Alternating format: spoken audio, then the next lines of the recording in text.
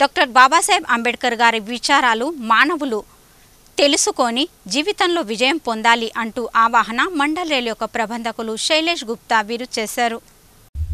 Bharat Ratna doctor Babasaheb Ambedkar यांच्या 63व्या महापरिनिर्वाण दिनानिमित्त सोलापूर मध्य रेल्वेच्या वतीने डीआरएम ऑफिसमध्ये श्रद्धांजली कार्यक्रम आयोजित करण्यात आला होता. या कार्यक्रमास डीआरएम शैलेंद्र गुप्ता, अप्पर मंडल रेल प्रबंधक व्हीके नागर, वरिष्ठ कार्मिक अधिकारी सुरेंद्र सिंग आदींची उपस्थिती होती. मंडल रेल प्रबंधक शैलेंद्र गुप्ता यांच्या हस्ते महामानव डॉक्टर बाबासाहेब यांच्या प्रतिमेस पुष्पहार घालून पूजन करण्यात आले. तदनंतर सामूहिक बुद्ध वंदनेने श्रद्धांजली वाहण्यात आली.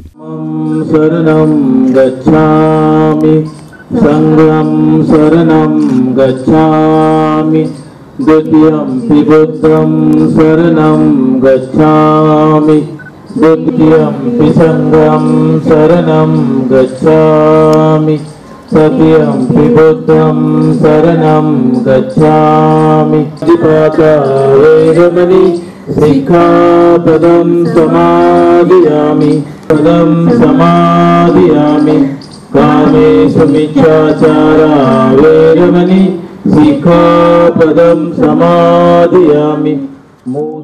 दरम्यान श्रद्धांजली वाहिल्यानंतर मंडल रेल प्रबंधक शैलेंद्र गुप्ता यांनी आपले मनोगत व्यक्त करताना डॉक्टर बाबासाहेब आंबेडकर यांचे विचार अमूल्य होते. त्यांच्या विचारांचा आपल्या जीवनावर मोठा प्रभाव पडला असून यामुळेच मानव यशस्वी होतो असं मत व्यक्त केलं.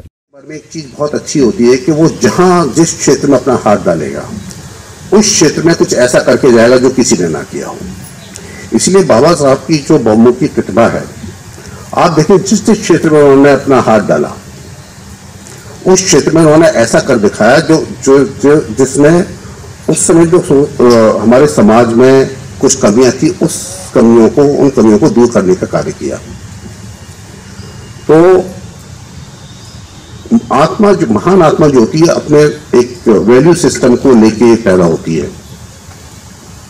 फिर जैसी उस समय समाज की कमियां होती है उनको वो दूर करती है.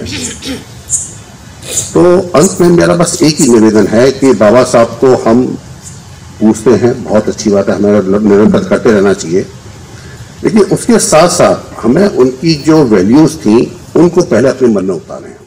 तत्पूर्वी कार्यक्रमात अधिकारी कर्मचाऱ्यांनी आपले मत व्यक्त करताना बाबासाहेबांना आदरांजली वाहिली. या प्रसंगी रेल्वे प्रशासनाचे अधिकारी कर्मचारी उपस्थित होते.